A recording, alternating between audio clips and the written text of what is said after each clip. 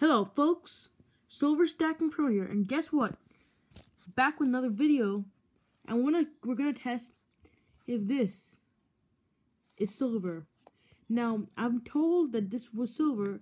We got it at my parents got it at a wedding, and it looks silver, but it doesn't have. Given that it is kind of actually not from here, it's from India. They don't really have any markings on it except for this and some writing, which is. Yeah.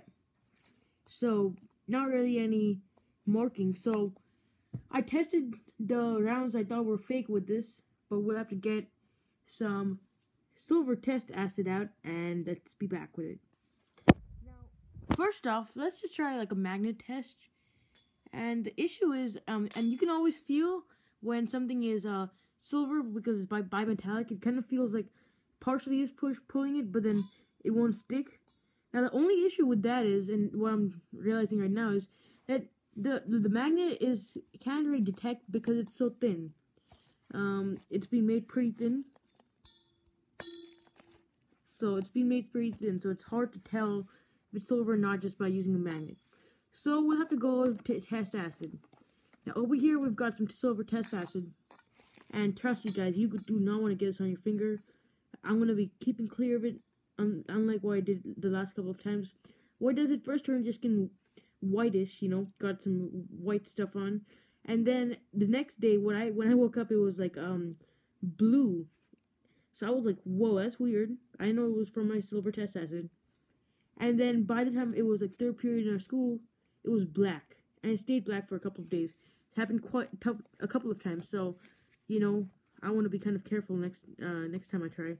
So, as I've read when doing a test, focus on a place that won't be seen by people when they use it. So the back is a perfect place. People are going to be using the glass, putting it on the table. So we'll see. Oh my God, I got some on my hand. I'll be back, guys. Okay, got some on my hand, but guess what? You guys came here to see something. You didn't come here to see nothing. So let's go ahead and try. So we got some of this acid, which is opened up. And it would turn milky white if it was silver. If it wasn't, then we'd see a reaction. If it was nickel, we'd see blue. If it was copper, it would just be utterly destroyed. I know from experience. So let's go ahead and check how the reaction's going. So, what I'm going to do is I'm going to wipe this as soon as it gets, 5-6 minutes, and we'll see what it is based on how it comes off.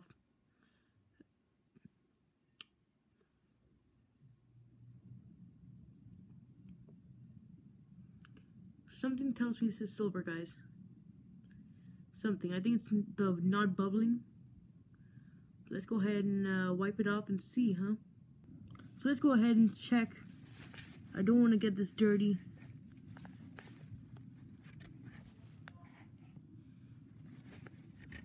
So on the top, it does look silver. It actually does.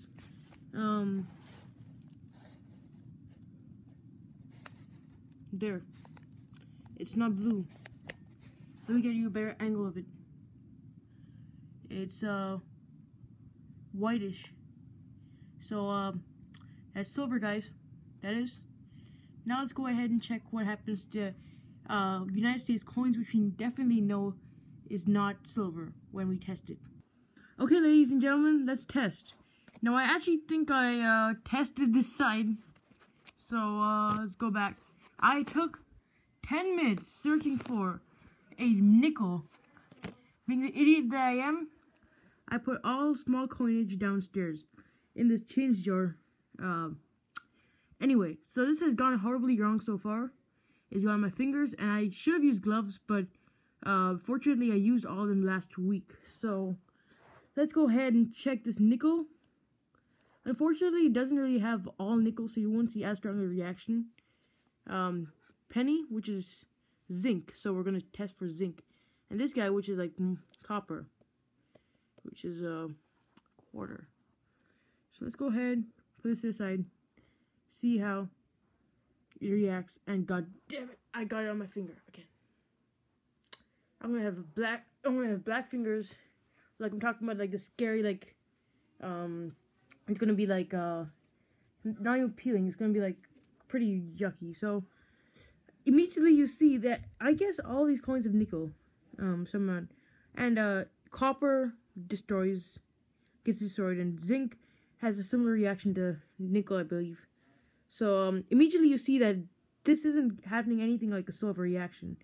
The silver reaction turned red and stayed red, and then when we took it off, we saw that it was white, which you can just see now. You can barely see it. It's just some type of white. So I'm gonna wait for it to, and I'm gonna wipe it off, and we'll see what happens. Okay, guys. So I read. If you see no reaction, then that's silver. Now over here we immediately saw a reaction, and it doesn't really matter if the color turns after.